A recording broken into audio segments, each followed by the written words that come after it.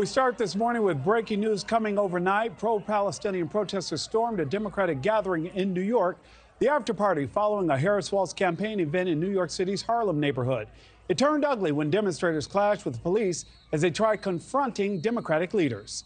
Protesters setting off smoke bombs and reportedly causing thousands of dollars worth of damage to the venue's outdoor space, not long after Mayor Eric Adams and New York Governor Kathy Hochul endorsed Harris and Walz. Helping us to break all of this down are Democratic strategist and NewsNation contributor Kurt Bardella and professor at Washington University in St. Louis, Dr. Liberty Vetter. Good morning to you both. Well, let's start now with Alicia Neves outside of Harlem and outside that restaurant. Alicia, the site of the melee. Alicia, this was definitely a scary reaction and a preview possibly of what we can expect to see at the DNC as they get ready to kick off on Monday. Yeah, Nick, I think that certainly is the concern here, right? What we saw kind of unfold here in Harlem could be what we see unfold, later on in the week. Not necessarily the protests themselves, right? Because we know there are going to be dozens of protests across the country over the next couple of days and then certainly on Monday during the start of the DNC. But that these protests unravel into chaos, again, like what we saw here in Harlem. Now, 100 or more protesters, we know about 10 blocks from where we were at, were actually outside of a rally being held by New York Democrats, right?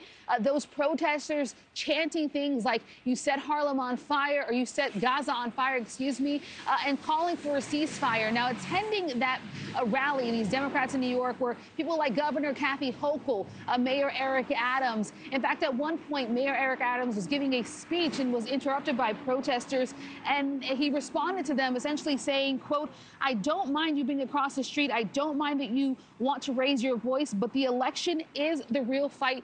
Go out and vote.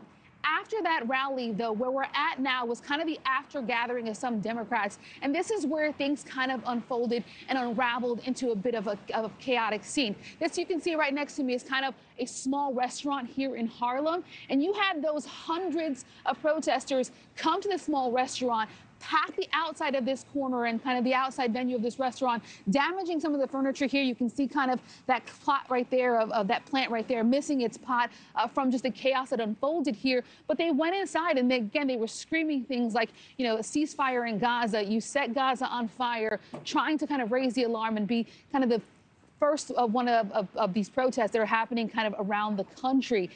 We know that this unraveled in terms of there was smoke bombs out here. Again, this is a tiny little corner here in Harlem. There were smoke bombs out here. There was clashes with police and thousands of dollars in damages to this restaurant. Eventually, authorities were able to get everything under control. But to your point, Nick, the concern here is greater than what happened here today. It's, what's going to unravel over the next couple of weeks. This is something that's going to continue to follow the Harris-Walz campaign, Nick. Alicia, a question, though, for you. What do we know about the protesters? We saw several of them being led away in handcuffs. Yeah, so right now it's a bit of a mystery in terms of who actually organized this event and this protest and demonstration. In terms of the protesters, we know from our affiliate here in New York, our NewsNation affiliate WPIX, that more than a dozen people were taken into custody. Some of those people were actually apprehended, and some of the people were actually given summonses. So unclear who organized this, but it was a very organized event and certainly one that turned into chaos here, Nick. Thanks for watching, everybody. Go to joinnn.com to find NewsNation on your television provider. Also, don't forget to click that red subscribe button below to get more of NewsNation's fact-driven, unbiased coverage.